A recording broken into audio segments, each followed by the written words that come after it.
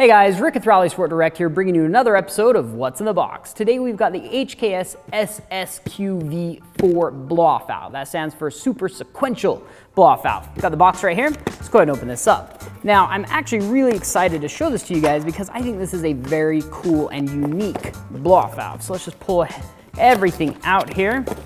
Now, of course, this comes better packaged than you see here. I actually opened up everything beforehand just for the sake of time. But let's just pull everything out.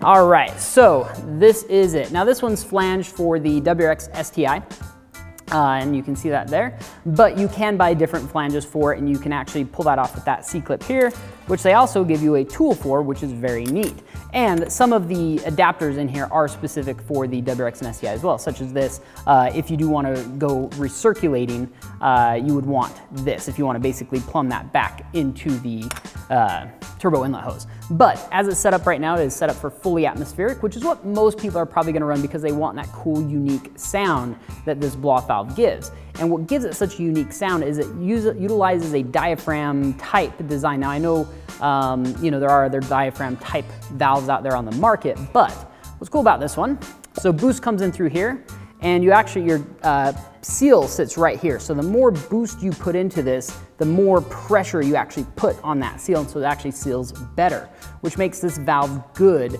for, upwards of something like 45 PSI or something ridiculous like that.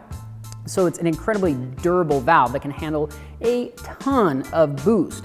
But another thing that makes it unique is it utilizes basically two types of valves in there, or two types of ports. So when you first let off the gas and your normal valve would just go whoosh, this one opens up a primary port, or I guess I should say, maybe it's the secondary, I can't remember, a smaller port in the middle, so right dead center in there.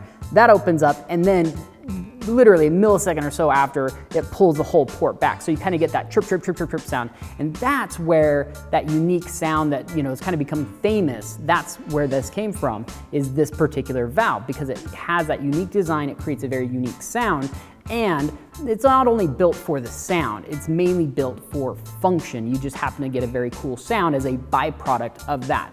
But let's talk about the construction. So all aluminum construction, just beautiful piece all around. This has kind of become the iconic blow-off valve. It looks like a jet engine to me.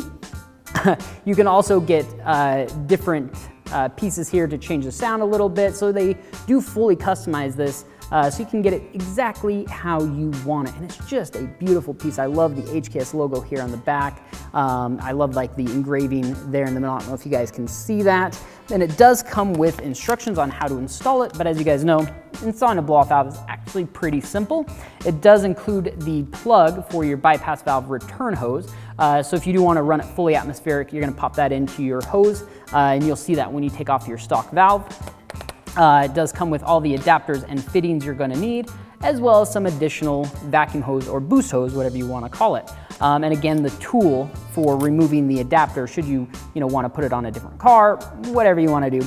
Either way, it's a fantastic valve, and one of the best parts about it, as it says on the box, made in Japan. I'm a huge fan of Japanese products. HKS takes great pride in everything they make, and it's apparent in these valves. Anyway, it's all the time we've got for today. Thanks for checking us out. We'll see you next time.